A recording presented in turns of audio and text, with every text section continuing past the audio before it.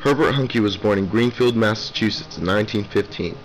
At the age of 4, his family moved to Detroit, and at 6 to Chicago, where his father ran a machine part distributing company. As a teen, Huncke grew up in a disturbed family and got a fast start as he quickly became acquainted with love, drugs, sex, and the road. At the age of 12, Huncke had already run away from his home in Chicago, till he was brought back to the city by the authorities. It only took a few more years till he left for good at the age of 16. While becoming familiar with the road, Huncke acquired a habit on drugs and felt the need to look for them. Not only looking for drugs, Huncke searched for freedom as he escaped the chaos and restrictions of family life back home. It was 1939 when Huncke started his hitchhiking journey as he made his way through Niagara Falls, Texas, Massachusetts, and Boston.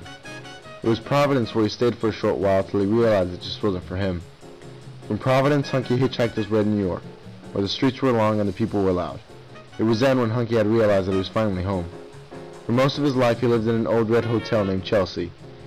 It didn't take very long before Huncke met Allen Ginsberg in New York, where they became close friends. Huncke is often said to be one of the first beats of his time. He first described the word beat in his 1965 publication of Huncke's Journal to be someone with no money and very few prospects. When asked how he was doing, Huncke would sometimes reply, "I'm beat to my socks," meaning he was just tired. He never intended the word to be elevating or happy.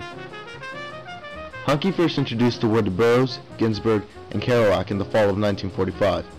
3 years later, Kerouac mentioned the word in the conversation he was having with John Holmes. So I guess you might say we're a beat generation. It was then that Holmes introduced the word to the public in 1952 in an article he wrote for the New York Times entitled, "This is the Beat Generation." Just like that, Huncke's one description of his life went mainstream. Herbert Huncke, a high school dropout and 42nd Street hustler, went on to publish 2 more books after his 11-year prison sentence. The Evening Sun Turned Crimson in 1980 and Guilty of Everything in 1990. Time, doing as we desire, some things together,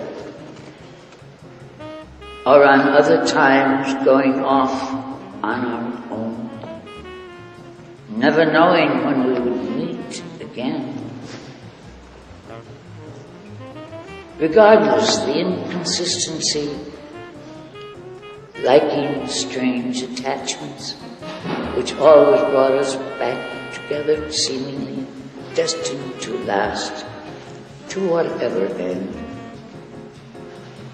As a matter of fact, seldom bothered with the thought.